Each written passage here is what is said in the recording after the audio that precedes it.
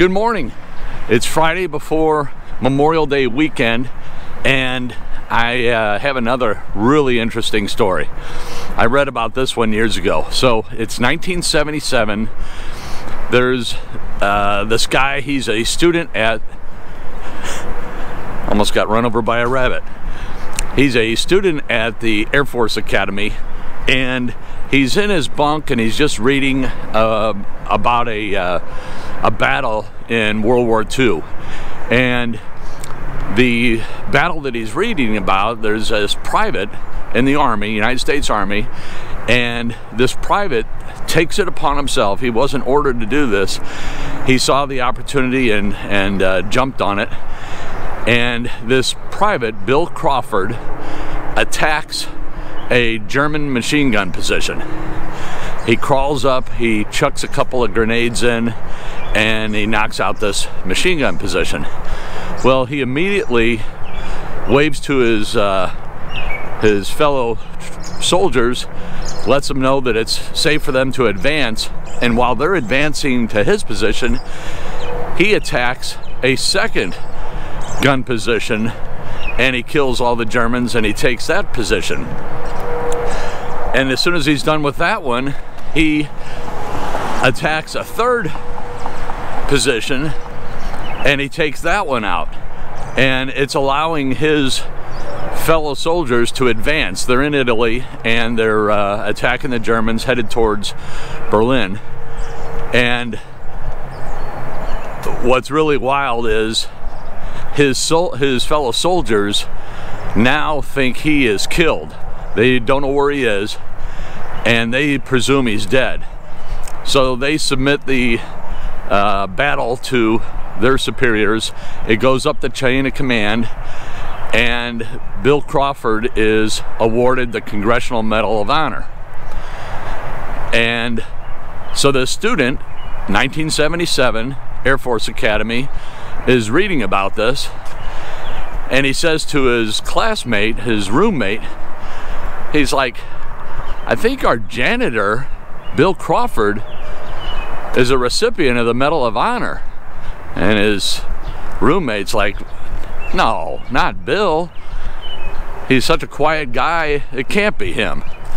So they go out and they find the janitor, Bill Crawford, and they ask him, hey Bill, we were reading these after action reports about a battle in World War II in Italy where a soldier, Bill Crawford, attacked these German gun positions and took out 3 gun placements and was awarded the Medal of Honor. And man, it sounds just like you. Was that you? And their janitor, Bill Crawford, says, yeah, that was me. So that's where the story, it doesn't end there. That's where it's pretty bizarre, but it continues. So it turns out what happened was when Bill Crawford attacked these 3 gun positions, he was captured right after that by the Germans and put in a prisoner of war camp and presumed dead. So his father, Bill Crawford's father, was recipient of the Medal of Honor posthumously. I can't say that word all of a sudden. And it was presumed that Bill was dead. Well, he wasn't dead. And then he was in a prisoner of war camp in Germany. Well, fast forward, Bill Crawford comes back. No one ever gives him the Medal of Honor. And every recipient of the Medal of Honor, the President of the United States presents it.